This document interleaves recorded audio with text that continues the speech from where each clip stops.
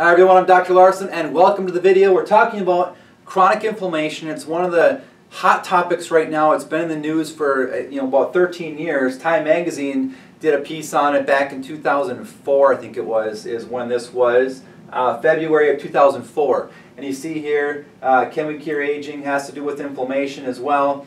And The Secret Killer, talking about inflammation. Now, this is not inflammation on like a shoulder or a knee or sprained ankle or something like that. I'm talking about inflammation of every single cell in your body.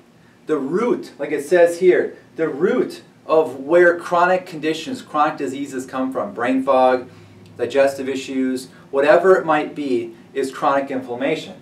Now, you have trillions of cells in your body, 50 trillion, 75 trillion, 100 trillion, whatever it might be for you. You have a lot of cells in your body. So we're going to take a journey into this and look into your cell. So here's your cell, and we're going to take this piece right here. This is called your cell membrane, okay? So we're going to take this piece right here, blow it up, and this is what we get. We get this cell membrane right here. It's a double layer of fat, and this is going to be very, very important.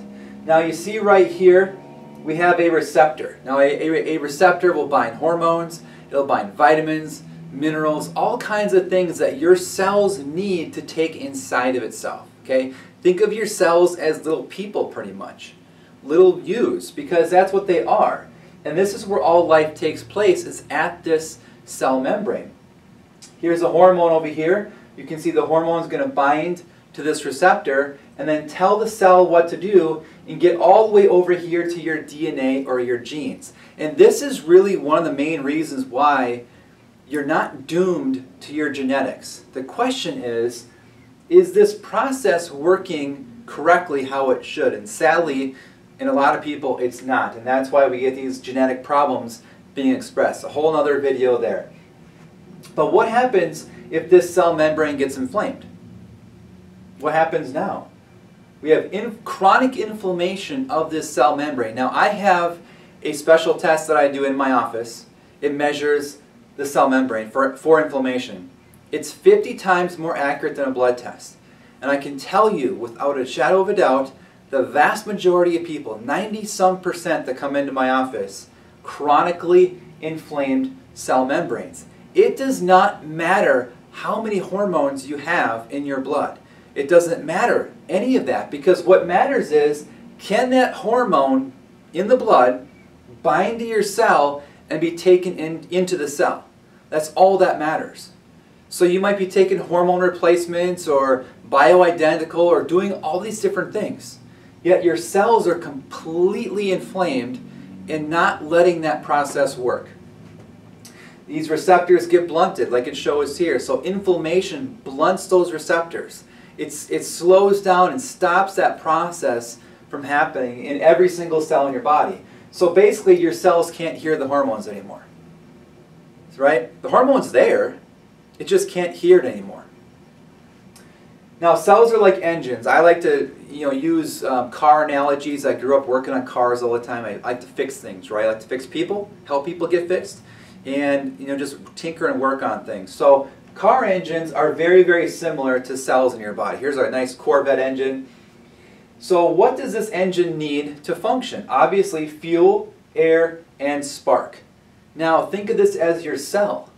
It needs the same thing to function. It needs fuel, so that'd be like sugars, glucose, fat, things like that. It needs oxygen or air, and it needs a spark to make it all work. What's that spark?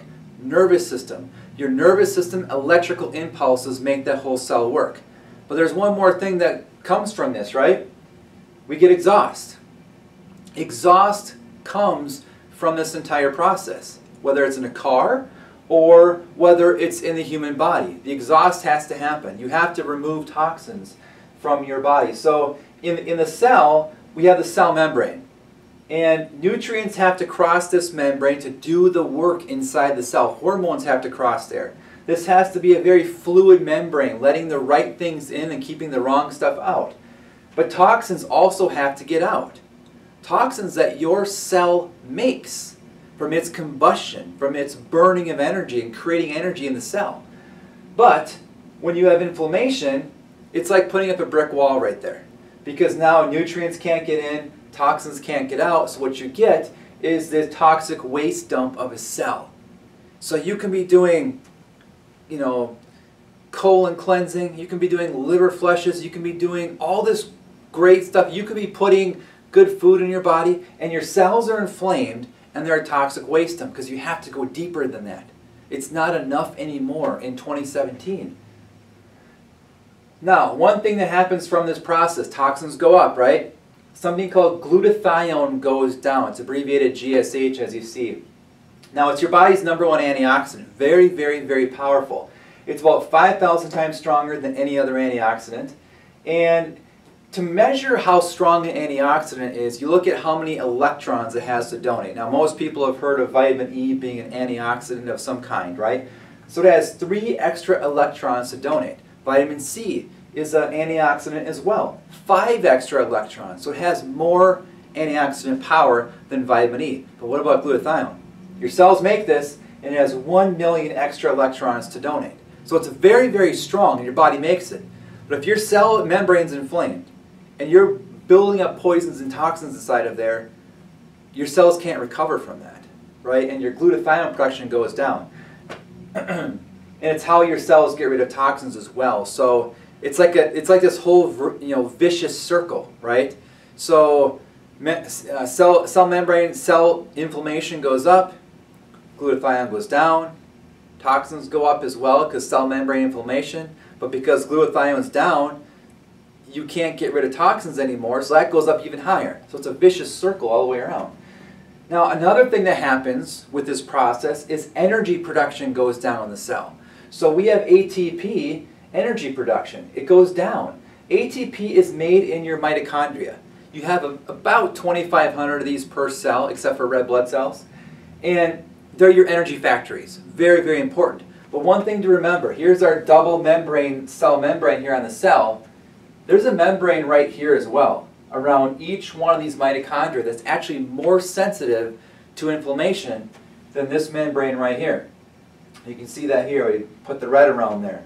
So you get this energy loss because, again, toxins are building up, nutrients can't get in, the right things can't happen anymore because you have cell inflammation. Now there's 3 causes of chronic inflammation, three main ones that we talk about. And number 1, poor dietary habits. So people are eating the wrong kind of fats. We have trans fats, we have these bad fats. And remember, your cell membrane is made up of fat. It's very important to get the right fats in. And sugars as well. Grain brains, right? Grainaholics. People are just eating so much grain and sugar and sweet things. Even a lot of like commercial yogurts and things have all kinds of added sugars in them. So sugar damages the cell membrane. Number 2, chronic infections. Now notice I said chronic here. Most people that I see are harboring all kinds of weird chronic infections in them, and they're not being addressed. This is not something that's an acute infection, right? Like I have a cold or I have something like that. We're talking about fungal infections, parasitic infections, chronic viruses like Epstein-Barr or cytomegalovirus, things like that. Chronic infections are rampant in people. And then the 3rd category here is non-living toxins. So we are massively exposed to these things. I mean, just massive. We're talking about mercury, we're talking about lead, we're talking about cadmium and aluminum and copper, and we're talking about toluene and benzene and tetraethyl pyrophosphate. That's an insecticide that gets sprayed around houses and different things. It's just so much on the rise how many chemicals that we have in our environment today, and they're damaging our cell membranes, they're damaging our cells, they're damaging the mitochondria, and they're not working how they're supposed to. So we have to have a guided direction of a detoxification type program that supports the body on an all system level down to the cell level. And that's one thing that I help my patients do is we get down to these 2 things right here. A lot of people are changing some of these things by the time they get to me, but these 2 things here are very, very hard to do on your own. It really takes someone to help guide you with that. So non-living toxins, chronic infections, huge, huge for this. You must detox the cell to get well. So let's look. Gallbladder flushes, liver flushes, colon cleanses, kidney cleanses, all those things are fantastic on a global level. But if you're not getting all the way to the cell, if you're not improving cell function, you're not getting deep enough. And we have to keep going deeper and deeper. It's 2017 now, and things are ever escalating and getting faster and faster and faster all the time. So if you want to learn more, drlarsen.com, that's with an E. Okay, drlarsen.com if you want to learn more, if you enjoyed this video. I make videos a lot. Now I'm writing blog posts, different things. And this is where you can get in contact with me as well if you want to schedule a consultation or something like that. So again, I'm Dr. Brant Larsen. It was a pleasure making this video for you, and I look forward to doing more and seeing you soon.